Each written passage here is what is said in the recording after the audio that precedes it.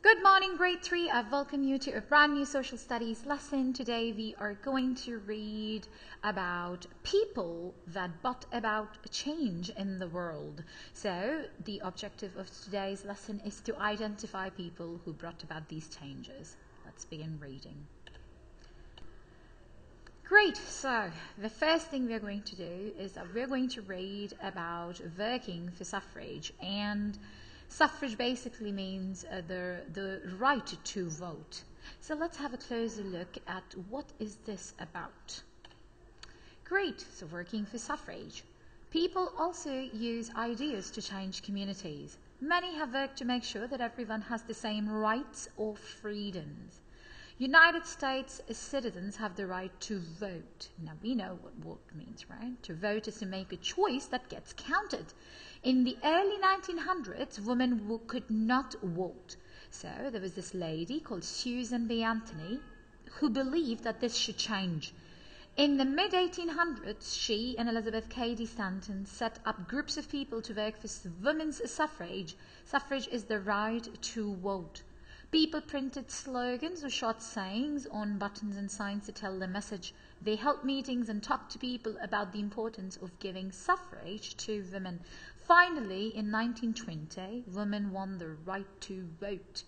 So, main idea and details. If I ask you a question, you should be able to answer it. And the question I have for you is, when did women win the right to vote? So you should know the answer. They won the right to vote in 1920. Great. This is a picture from your book. That's Susan B. Anthony right there below left. And on this side, you can see women who worked with her.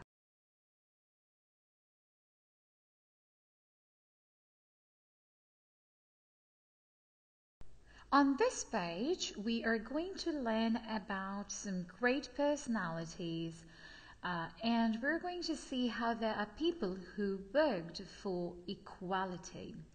So this title right here is Working for Equality. Let's begin reading. In the 1900s, many worked for equality or equal treatment for all people. Both Mohandas Gandhi and Dr. Martin Luther King Jr. believed that everyone should have the same rights. So we're going to look into two very famous people, Mohandas Gandhi and Dr. Martin Luther King Jr. Let's read about Mohandas Gandhi. Gandhi wanted people in India to have freedom. At the time, India was ruled by Britain. Britain's leaders made the laws for India. Many people were not treated fairly or equally. Instead of fighting, Gandhi used peaceful actions to work for equality. He did not want people to hurt others. He led marches and refused to follow laws that he felt were wrong. In 1947, India became its own country. Gandhi had helped the people of India become free. Great, and on this side you can see Mahatma Gandhi's statue. He was a leader for equality in India.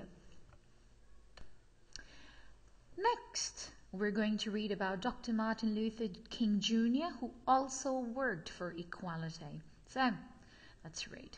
Dr. Martin Luther King Jr. believed that laws should treat all people equally.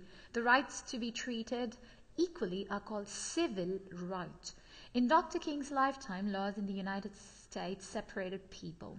For example, African Americans could not go to the same schools as white people. Dr. King led peaceful marches and spoke against unfair laws.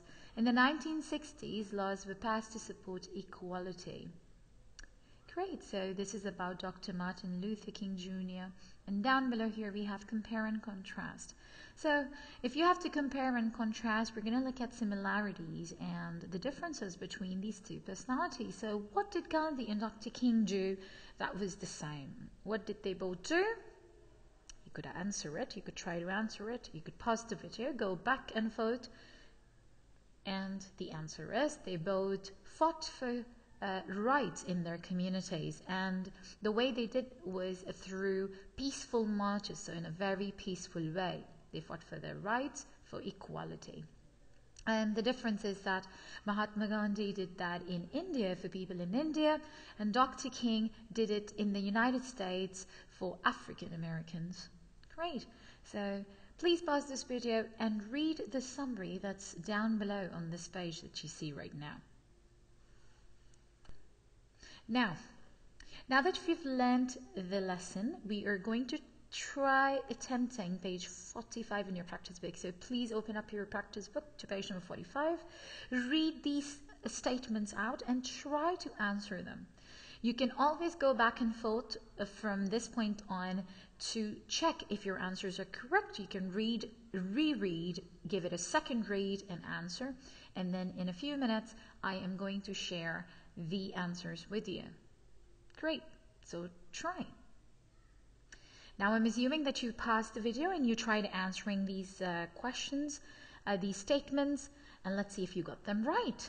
So you had to look at the pictures, you had to look at these famous personalities, and you had to write their names under the correct description. Let's see if you got them right.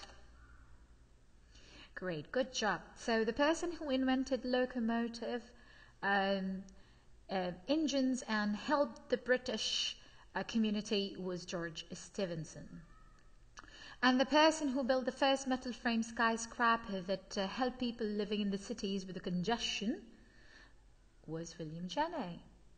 And the woman who helped women gain the right to vote, which is also known as suffrage, was Susan B. Anthony. And the person who had peaceful actions that helped India become an independent country was Mohandas Gandhi. And the person who helped African Americans gain their civil rights was Dr. Martin Luther King Jr. Good job, grade 3.